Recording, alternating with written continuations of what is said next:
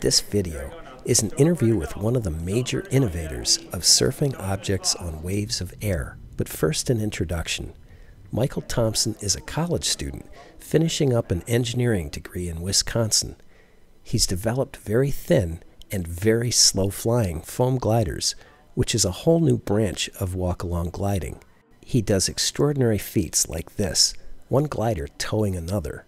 And he has a sense of humor. Here's one of his famous jag wings with faux blood stains. The thin foam it's made from couldn't hurt a mosquito. I owe a huge debt to Mike for many things.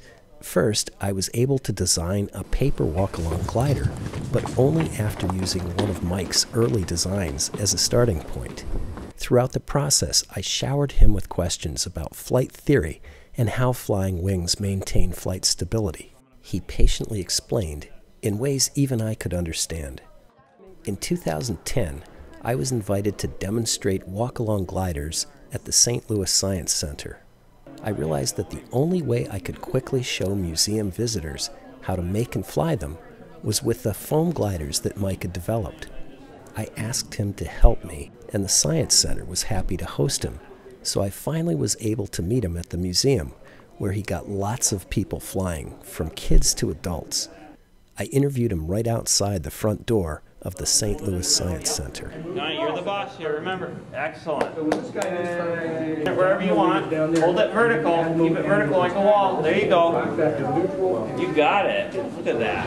Well, I saw a TV show on Discovery Channel called Next Step, and during one segment of that show, I saw somebody flying a paper airplane around in circles, and the guy later learned it was John Collins. He was flying a paper airplane around with a piece of cardboard under it, and I wanted to do that ever since. And so I started practicing. I had learned how to make styrofoam airplanes around 2001, give or take. And so I was making styrofoam gliders with balsa wood fuselages. The wings and tail were styrofoam. And I could not get them to fly right over cardboard. They would glide great and slow with a free glide from a hand launch. But when I put them over the cardboard, they would nosedive to the ground.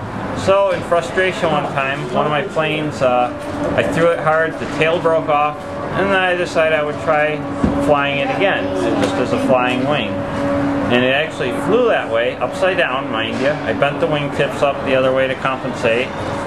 And then I was flying around this upside down broken glider with a piece of cardboard on it. I could only go for a few feet at a time, but it was starting to work. And so that was pretty much my introduction to walk-along gliders many years back, around 2001.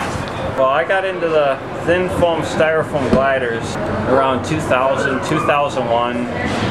Basically, it was driven out of my desire to make extremely lightweight, elegant, slow-flying gliders that would stay in the air as long as possible. Now, my dad had a bandsaw down in his basement, so I lucked out quite a bit there. So I figured I'm going to try slicing styrofoam with this bandsaw. So I looked for a big block of wood that I could use to set up a barrier, a jig so to speak, so I could slice the foam, and I tried a few cuts. It was pretty good, less than 1/8 of an inch. I knew I could do better, and I eventually found he had a nice 90-degree angled metal plate that you could fit into the guide slot on the bandsaw table, and I ended up using that. I could adjust it very precisely, and it would allow me to cut foam to a 1/16 of an inch or less. And that's pretty much the magic number for making a very slow, easy to fly glider of any sort, whether it's just for a gentle hand launch, just letting it go basically, or a walk-along, which is what it's most well suited for. Now the styrofoam has its advantages and disadvantages. It is very light. Anything made from it will go extremely slowly. But the issue with it is it has a lot of holes, and the surface finish, the surface roughness on it, it's pretty rough from the bandsaw cuts. So the lift to drag ratio is fairly poor. It's the major disadvantage to foam at the moment, and people right now are developing ways to get around it. by using hot wire cutters, or even possibly different ways to cut, either using a bandsaw, or even a future idea is that was suggested to me when I was working at Hawker Beechcraft from another employee. He suggested a deli slicer, a deli meat slicer. Not tried it yet, but it's going to be the next experiment, and I have the time available to do such a thing. Now basically, as far as the Jagwing concept, I had learned about how certain types of real aircraft get lift. Most people have heard the explanation about how a typical wing basically redirects the airflow around it from the front to the back. It deflects it downward to get its lift. Well, there's a related yet different principle that's involved with a so-called delta wing airplane like the Concorde or a French Mirage fighter jet. Basically, those have a delta wing, just a very sharp triangle with an angle in the middle no more than about 60 degrees. That's about the maximum you can go. So in essence, it's like having a wingtip and a wingtip right together. There's no wing in the middle, really. The wingtips on a normal airplane, you get vortices, those little swirling tornadoes at the wingtips that you can sometimes see in good photographs. Now on a delta wing airplane, those are the dominant mode for lift when it's going at slow speed and high angle of attack. The air just spills around that pointed leading edge, and you get the tornadoes on top, essentially, which have low pressure in them, and that's where you get your lift from. Now I figured, maybe I should try something like this. I had come up with styrofoam plank flying wing gliders. They flew well enough, they could turn well, fairly stable, but they weren't quite as slow as I wanted. I had one that was particularly good.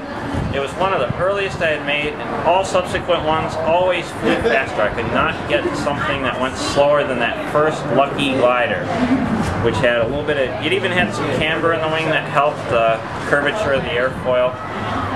But I could not get subsequent airplanes to fly as slow as this one. So on a hutch, I decided, okay, I'm going to take advantage of this vortex lift. In my experience, any type of successful walk-along has to have a fairly large wingspan and a short overall length so that it all stays within a narrow zone of lift, so to speak, over the piece of cardboard that I would use. Now, to combine the two ideas, I cannot have one big delta wing. I can't just have one because it would have to either be too long, it would stick too far forward, and the aircraft would nosedive due to the difference in lift. Or if I swept it out so that the angle was a lot wider, it would not get the vortex lift at all. It would simply be like a swept back wing. It would not work. So to combine the two, I figured, alright, I'll have lots of points. I'll have 2 or 3 or 4. So I tried 3 on the first little glider on a hutch and tried it out. I was amazed at how mushy and easy it flew. The stall was incredibly gentle, and it was very slow, even with the extra weight on the nose. I've taken the idea further. I first took my plank flying wings, I cut serrations on the leading edge, about 1/4 of the overall chord depth, and that gave it much improved low-speed handling, stability, stall resistance. It was just about win-win all the way around. The only disadvantage was with a slightly worse lift-to-drag ratio, but I could handle that. The important thing was getting good slow-speed handling and just having something that could really take turbulence well, and that's what the Jagwing concept allowed. The final refinement to it was an overall taper, making the wingtips and the points, the serrations, smaller. And this improves the handling because there's less weight out at the tips to steer and control when I'm maneuvering it. Keeping all the weight to the middle, in other words, a low moment of inertia, is critical to handling of any sort of airplane, model or otherwise.